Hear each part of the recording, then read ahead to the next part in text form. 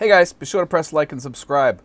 I got a lot of response recently about doing a possible meeting with people in this area, like expats and veterans. At first I was like thinking about doing one with just veterans, but I'm thinking maybe we could do one with expats too. I'm thinking of possibly doing it in a restaurant, maybe at the SM Dasma Mall in Dasmarinas.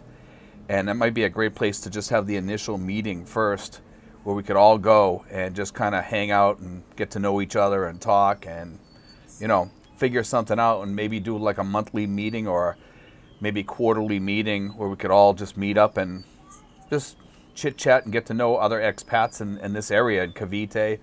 Or even if you're outside the area, just all of us get together and, just chit chat and have some fun or whatever. And maybe through that we can have other groups. We can form groups between us and find out where everybody's from. And I can do like take down the addresses or whatever where people live and maybe put something together. Or maybe we can just, it might be best to just all of us chit chat and see who we get along with and just form little groups that way. I think we could probably get a lot of people, because I'm getting a lot of people writing to me and asking. The question is how many will show up. That's the thing. So I'm thinking about doing this. If you guys are interested, leave some things in the comments section here. If you would go, if we did have like a meeting, let's say at Prime Steakhouse at SM Dasma or something like that, where they have all-you-can-eat steak and they have decent food there, American-style food. So it's something for us to all to think about. Right now we're in ECQ. This wouldn't be for a while, probably till all this mess is over, so everybody can come and not have to worry about all this stuff. I'm not sure if we would do it, till after the mask thing is over, or when we're going to do it. But I just want to get a rough idea. I mean, I know we got a long ways to go in this, but at least we can start planning something now and try to figure this out and get a feel for what's going to happen.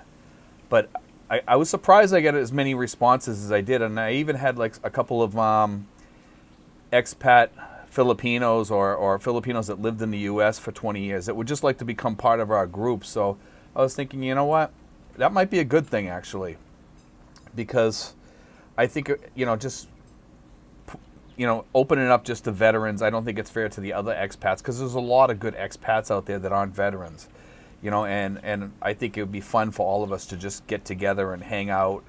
And it doesn't have to be Americans, it could be Western expats too. I mean, all of us could get together and meet up there. I don't care if you're German, French, or whatever, wherever you're from. We could just meet up and chill out and hang out. And if you guys are game to doing something like this, then let me know in the comments section.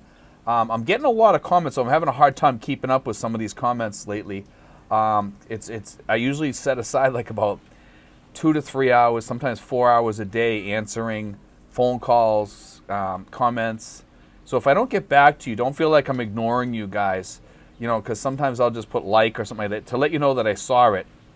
I try to let everybody know that, I seen your thing. But on this here, I just want to like yes, I'm in. Put that comment in there. Or, no, I don't think I would be able to make it, or whatever. It'd just be interesting to know who would be able to make it to something like this. And I think it would be great for all of us, especially coming off this mess that we're coming off, just to make some friends, because a lot of us have been homebound for the past year or what have you.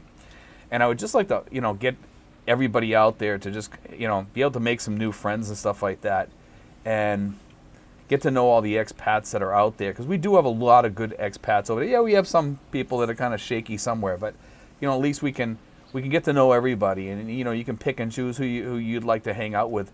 And if we can do this at SM Dasmarinas, I'm thinking that maybe sometime in the future, maybe what we could do is do a thing in Tagaytay at one of the picnic areas there, and I could do all the research and go over there and find out if there's a picnic area big enough for a group of us to go over there and to just hang out and chill and have fun and enjoy each other's company or whatever. Or we could do it at a restaurant over there too, which is another possibility if I could find a restaurant that's big enough.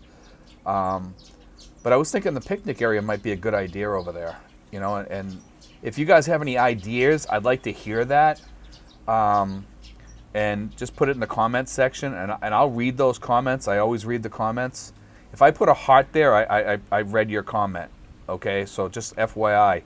I might not be able to answer everybody because lately it's been like I've been getting inundated with a lot of different questions and stuff like that. And let me know, guys. Let me know what you guys think. I'd really like to know. You know, I really want to do something like this where we could at least meet once in a while. I think quarterly might be the best way to go.